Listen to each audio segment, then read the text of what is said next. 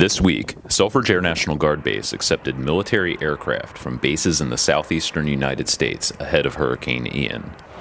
Selfridge is a ready, relevant, and reliable airfield for the Department of Defense.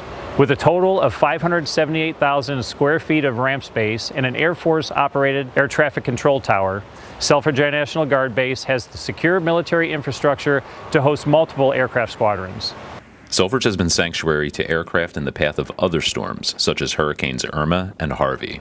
The secure storage of assets at Selfridge has saved the Department of Defense millions of dollars in possible storm damages, and demonstrates the ability of the airfield to house and maintain numerous aircraft. For the 127th Wing Public Affairs Office, I am Staff Sergeant Drew Schumann.